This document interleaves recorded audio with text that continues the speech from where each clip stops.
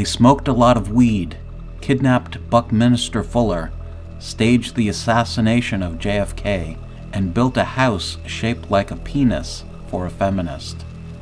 Sex, drugs, rock and roll, spaceships, Cadillacs, Dolphins, and occasionally architecture.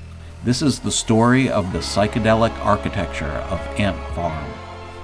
The late 1960s and early 70s was defined by psychedelic pop music from bands like Pink Floyd, The Grateful Dead, and The Who, but there was also a corresponding psychedelic movement in architecture.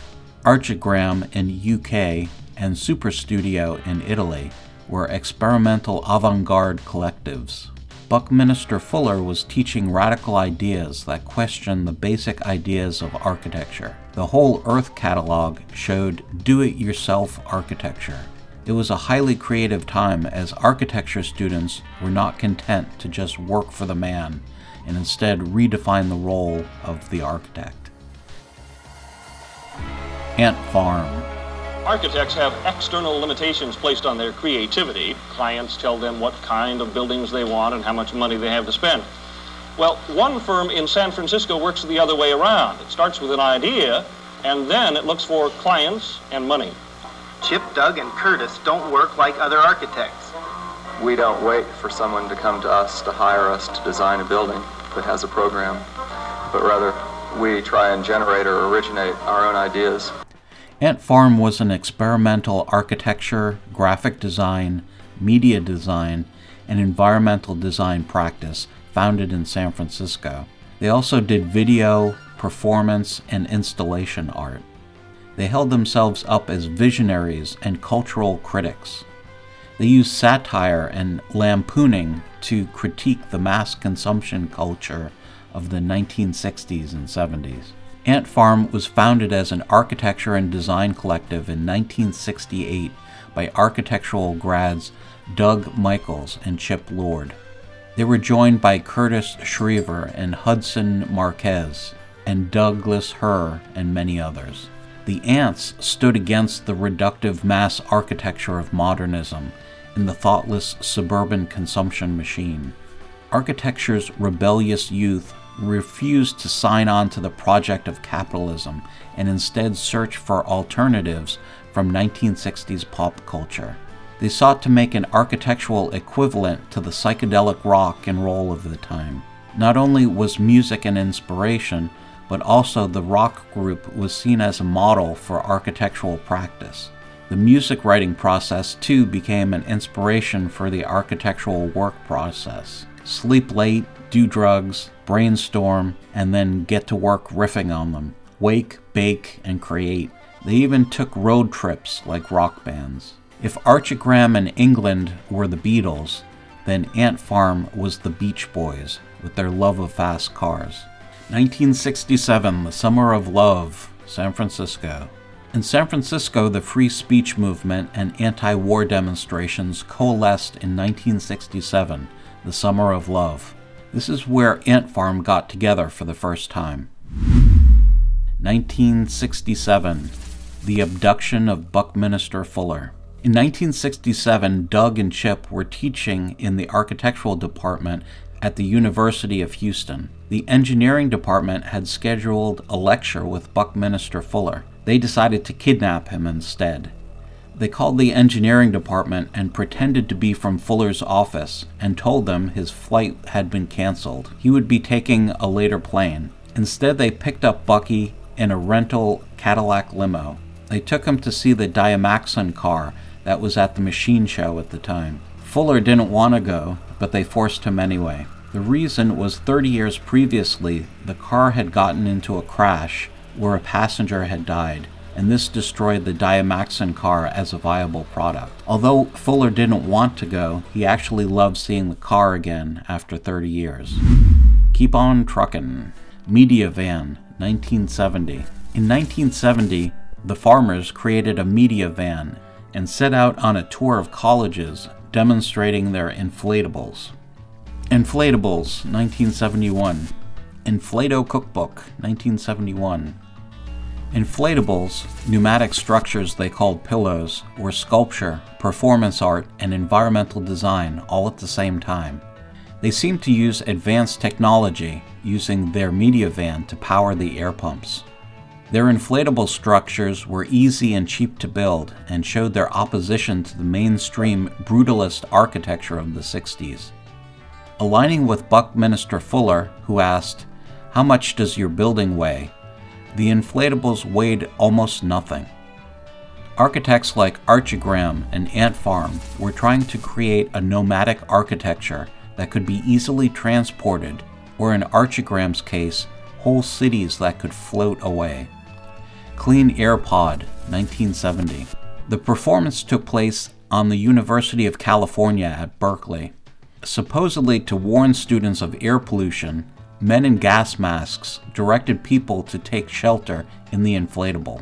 Everyone was invited to partake in the performance, eliminating the line between artist and spectator. Architecture.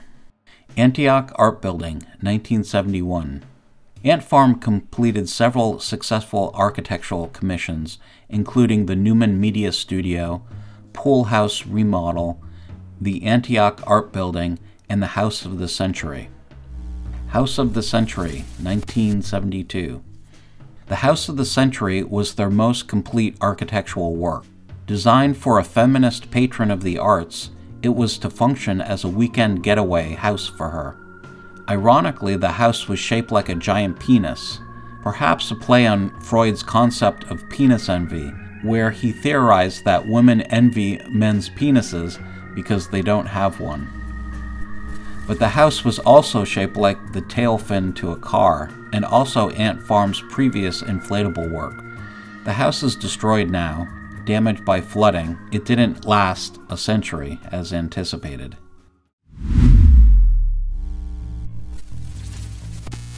Ant Farm's 1974 Cadillac Ranch along Route 66 is one of the best-known public artworks in America. It is like Stonehenge if druids drove across America, took magic mushrooms, and got lost in Texas. It is the best example of psychedelic art in America. Media Burn, 1975. Deconstructing media through art.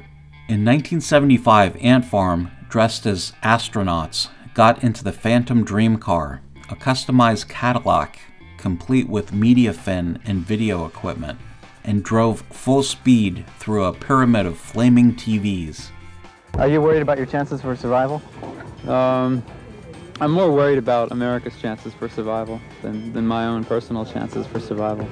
Television arose as a system of social discipline, discouraging behavior by promoting passivity. Ant Farm challenged that by making a mass media event themselves. They took back the medium through the staging of an art performance.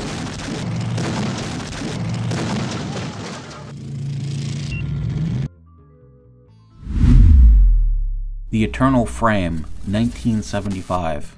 Less than a month after the Media Burn event, Ant Farm headed to Dallas to take on the most important image of the 20th century, the death of John F. Kennedy.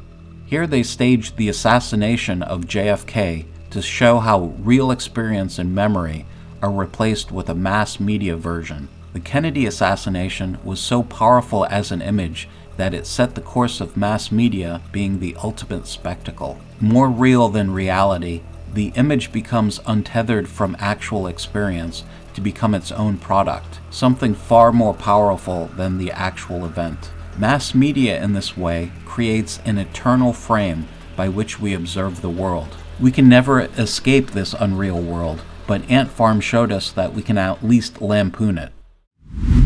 Ant Farm disbanded in 1978 after a fire in their studio at Pier 40 in San Francisco destroyed most of their work. Like a band breakup, they never worked together again. Let's take a look into the future.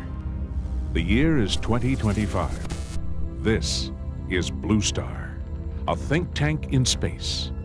Blue Star looks something like a space donut.